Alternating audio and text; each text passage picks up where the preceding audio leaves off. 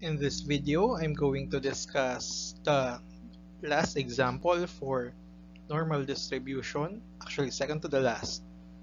Here we have the probability that uh, z is greater than negative 1.34 but less than 1.58. The first thing that we need to do is to draw and locate negative 1.34 and 1.58. As you can see, it is negative 1.34 is in between negative 1 and negative 2, while 1.58 is in between 1 and 2.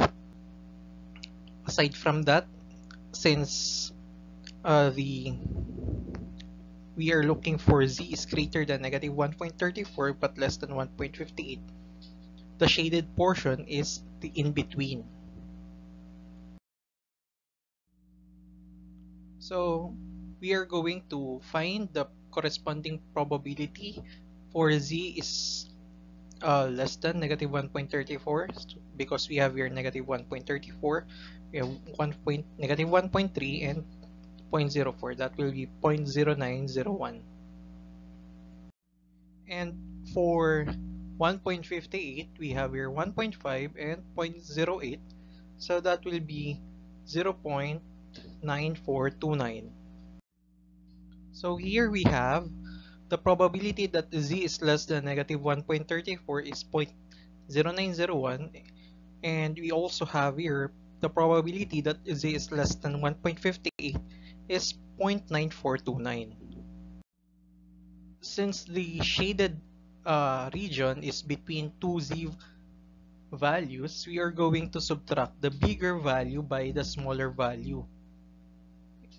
In other words, the probability that z is greater than negative 1.34 but less than 1.58 can also be written as the probability that z is less than 1.58 minus the probability that z is less than negative 1.34. And that will be 0.9429 minus 0.0901, and it is equal to 0.8528.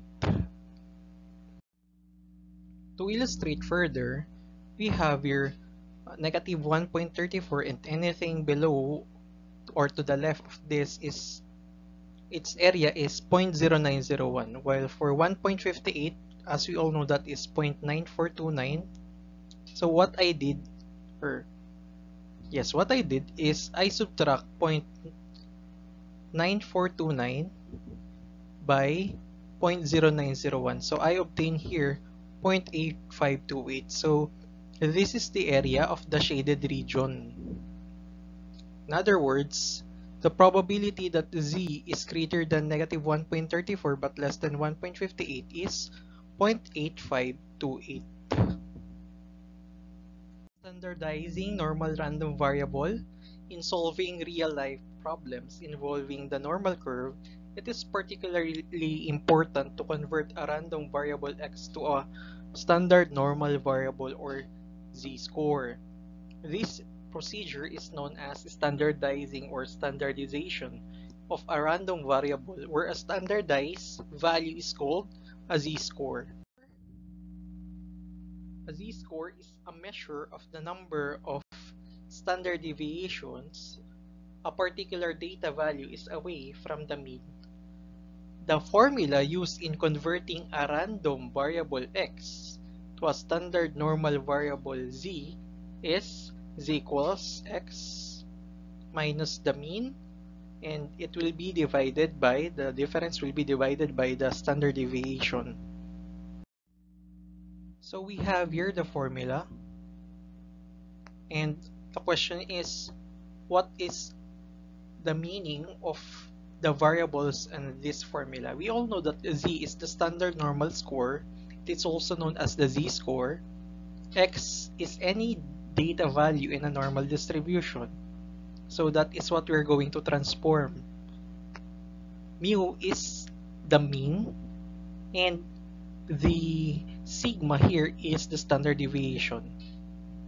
To give you an example, each month, a Filipino household generates an average of 28 pounds of newspaper for garbage or recycling. Assume that the distribution is normal with a standard deviation of 2 pounds.